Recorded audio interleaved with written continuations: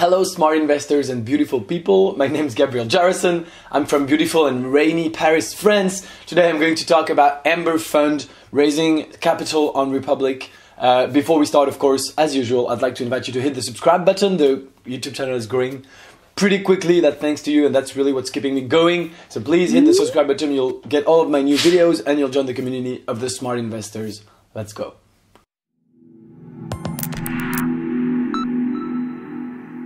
Before we start, I'd like to remind you this is not financial advice. I am not your financial advisor. Please do your own research and take your own decisions. That's for one thing. Second of all, if you want to invest in the best deals with me, the best startup deals that are not on any platforms that you don't find on Republic, I'd like to invite you to join my syndicate on AngelList. The link is in the description. You can just apply. It's completely free, no commitment. This will just allow you to see my best deals and invest with me. Now to Ember Fund. So here I am on the website. Here I am with the list of my investment criteria. You can download them in the description if you don't know them. And I've just watched a short video here and I'm going to discover the project with you. Basically, the idea of Ember Fund is invest like a cryptocurrency hedge fund with only $300. So it's an app that actually allows you to invest money to replicate the investments of someone else. If you want to follow what they're investing into and benefit from what they're doing, you can just copy them basically. It's just like we do in Leonie's private investment club. I invest in some startups on Republic, on other websites, and you can imitate me. It's pretty much the same. So they're non-custodial. So if you know a little bit about crypto, it means that they don't keep the cryptocurrency. They don't store it themselves. It's actually very smart for them. It's a good move because it means that they're not responsible for any crypto, and they don't have to protect themselves that much from hackers. If you are custodial, that it's a huge responsibility because you could be the target of a hacker, and they don't have that problem. So immediately, what can we say from what we know, from what we see from that very short video? So it's scalable. It's just an app. The market obviously is huge. We'll see about the rest, okay? But this is what we can say right away. So the first app that allows anyone to invest and manage cryptocurrency portfolio. I'm not sure it's actually the first app. I've seen it before, but it's okay. They have a partnership with the #1 crypto influencer on Quora. Okay, oh, that's cool. That's interesting. And also top crypto influencer on YouTube, 320,000 plus subscribers. $10 million in transaction volume within 9 months of launch. So this answers the question of the traction. They do have a great traction. That's always a good thing. And they're generating on average $150 of revenue per user per year with $50 cost per acquisition. So they do know how to make money. Monetization, they actually have 100% margin, or 66% if you take into consideration the cost per acquisition, but the margin here is 100%. The only thing they do have is their servers, of course their R&D, the website, stuff like that, but it's a very potentially a very lucrative and high margin business. That's something that you can grasp from the video, from the model, from how it's set up. So there's client-side encryption that allows Ember Fund to be non-custodial. So that's what I was talking about. It's a little bit technical, but it is important and it is a very good thing. I think that they're not non-custodial, and launching multiple innovative DeFi product Q4 2019. Okay. So the problem that they're solving, investing in crypto, is complicated. We have the valuation here. We'll come back to it, obviously. The secure and easy way to invest. You can follow experts. It's non-custodial. There's a powerful technology, and you can build custom portfolios. Okay, perfect. So it's secure. One-tap investing, blah, blah, blah. So 10 million transaction. What I'm really interested in is that we can see immediately they say they have 10 million in transactions here, and they say they make 150 per user on average, but they're not telling us how many users do they have. So we don't know how much money are they making. Is it 10 million from like one guy? or is it from 10 million guys? So far, we don't know. So let's see. I doubt we'll find it in there, but user growth. There it is. Okay. You see, I just had to be patient. All right. So they're somewhere around 10,000 users. All right. So 10,000 times 150 1,500,000 in revenue, potentially from if all of those users were active and if they were making their 150. I'm not sure about the revenue to date, but I would say, oh yeah, projected 2020 1.5 million revenue. That's what I was, okay.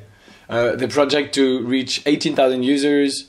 Now the revenue per user is 80. It used to be 150 just at the top of the page. So if we keep scrolling, it's going to be 0, I guess. They're projecting in 2026 100 million revenue, even though that really doesn't mean anything. I don't even, I won't even get into that.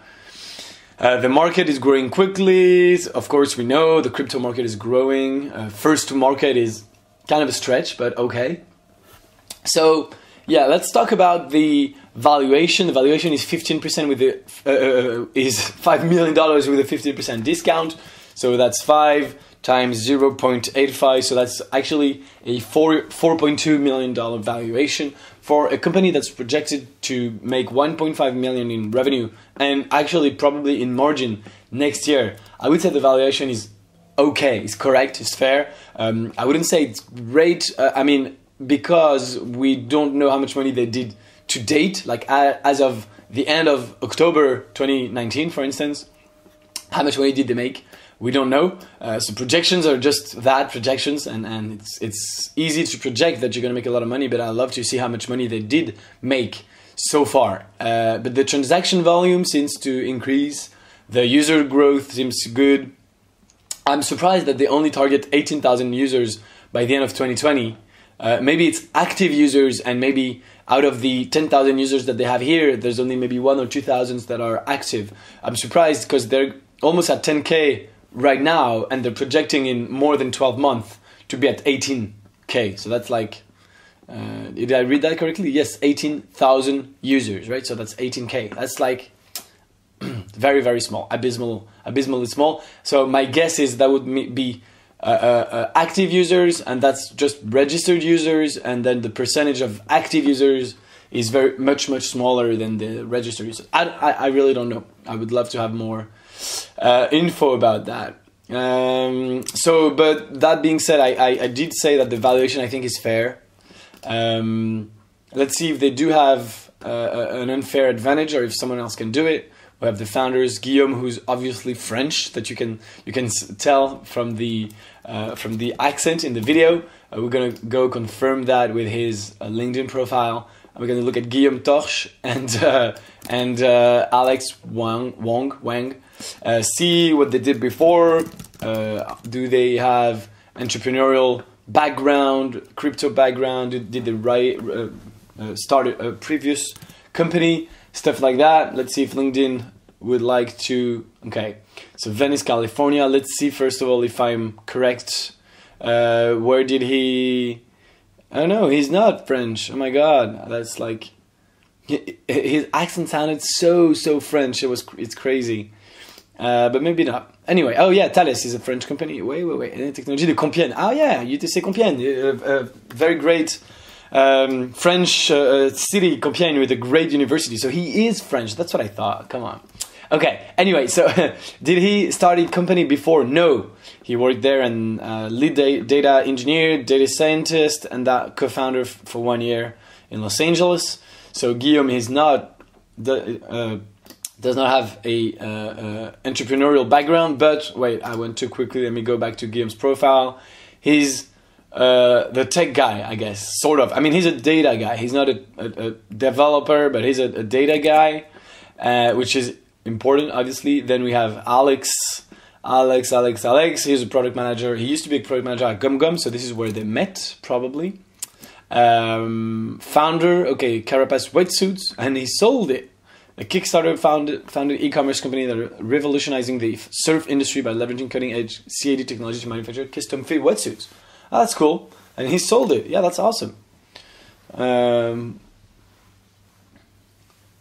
Sale completed, promissory note satisfied, remaining equity position sold. Okay, wow, no, that's awesome. So, an entrepreneur with a French data scientist, and the last one, oh, so he's the CTO. Okay, he's the tech guy. Well, okay. And then we have the CIO. Okay, Mario.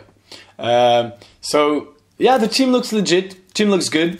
I'm not gonna say it's the best team I've ever seen. They're pretty young, and Guillaume it's his first company, but Alex built the company and sold it, so that's gotta say something. No experience in crypto before, but then again, crypto is pretty recent, pretty new, so that's I mean, it's something that you're gonna encounter often. And but no, yeah, okay, no, the team, I think the team is good. The team seems pretty good. All right, now for before we finish, for the unfair advantage. So I'm trying to answer the question: if you and I tomorrow want to start a crypto hedge fund that you can imitate, if you want to create an Ember Fund competitor, if you and I want to do it, is it going to be easier for us or harder? And usually it could be a patent, it could be a secret recipe, a secret sauce, a secret something. Here, I don't see anything that's preventing someone else from doing it, and that is a big thing, because of course one of the answers is traction. They have 10,000 users, so that's like they're ahead of us. If we want to start tomorrow, do the same thing, but 10,000 users on the millions and millions of billions and billions, like someone would say, of people who either use crypto today or will use it in the future, that is a very, very, very teeny tiny head start, very small, and that's it. There's not proprietary technology, there is not much, so yeah, I mean, I'm surprised by this. There's 10 plus 5,000 downloads, so that's 15, and most people who download it maybe don't register because there's only 10k users. I mean, anyway, this doesn't really add up, but that's okay. So yeah, I will say that the unfair advantage here is not present, and that is a big deal. Okay, so everything looks great up until this point, and it is a big deal. So that's the only red point on that idea. Yeah, and it is a big deal. Anyway, you guys, thank you for watching. This is it for my review. Please let me know what you think in the comments. Obviously, if you want to know if I'm investing or not my own money in Ember Fund, feel free to join the private Leonis investment group. The link is in the description. In that private group, I'll tell you which of these companies I'm investing into and which of them I'm not, and why. If you want to follow my investments, feel free to do so. And of course, also, if you want to back my AngelList syndicates, you'll access the best deals that I invest my own money into that are not on any platforms. They're private. You can back me up on AngelList for free, no commitment. The link is in the description. Thank you for watching. Let me know what you think about Ember Fund. Consider subscribing to the channel, and I'll talk to you soon. Bye.